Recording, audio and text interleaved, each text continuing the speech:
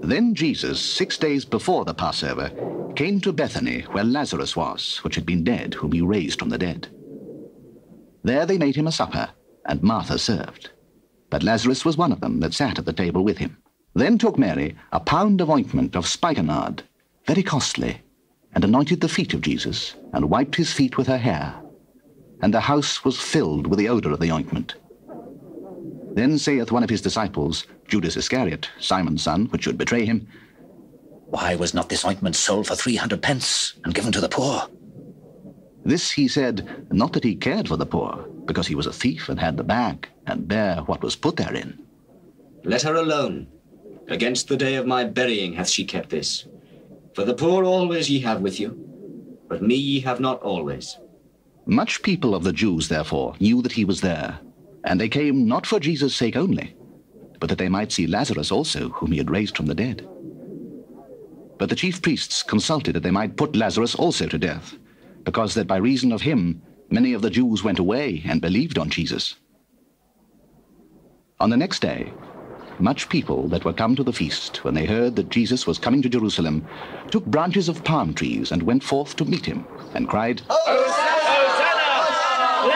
is the King of Israel that cometh in the name of the Lord. And Jesus, when he had found a young ass, sat thereon, as it is written, Fear not, daughter of Zion.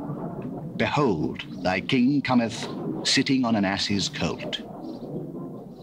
These things understood not his disciples at the first. But when Jesus was glorified, then remembered they that these things were written of him, and that they had done these things unto him. The people therefore that was with him, when he called Lazarus out of his grave, and raised him from the dead, bear record. For this cause the people also met him, for that they heard that he had done this miracle. The Pharisees therefore said among themselves, Perceive ye how ye prevail nothing? Behold, the world is gone after him. And there were certain Greeks among them that came up to worship at the feast. The same came therefore to Philip, which was of Bethsaida of Galilee, and desired him, saying, Sir, we would see Jesus. Philip cometh and telleth Andrew, and again Andrew and Philip tell Jesus.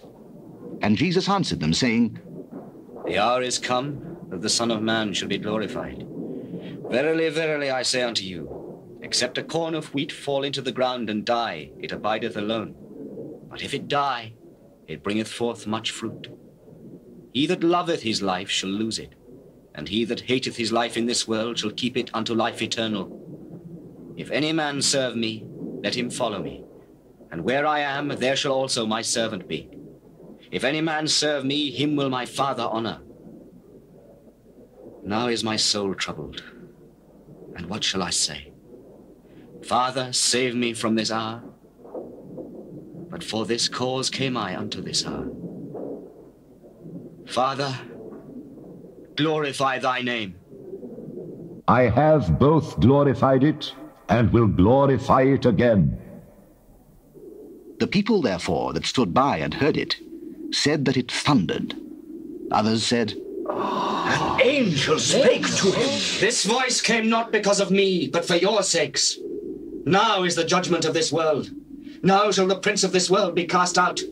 And I, if I be lifted up from the earth, will draw all men unto me. This he said, signifying what death he should die. We have heard out of the law that Christ abideth forever.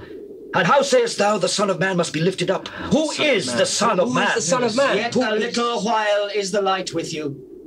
Walk while ye have the light, lest darkness come upon you. For he that walketh in darkness knoweth not whither he goeth. While ye have light, believe in the light, that ye may be the children of light. These things spake Jesus, and departed, and did hide himself from them. But though he had done so many miracles before them, yet they believed not on him, that the saying of Isaiah the prophet might be fulfilled, which he spake, Lord, who hath believed our report? And to whom hath the arm of the Lord been revealed? Therefore they could not believe, because that Isaiah said again, He hath blinded their eyes and hardened their heart, that they should not see with their eyes, nor understand with their heart, and be converted, and I should heal them. These things said Isaiah when he saw his glory and spake of him. Nevertheless, among the chief rulers also many believed on him. But because of the Pharisees, they did not confess him, lest they should be put out of the synagogue.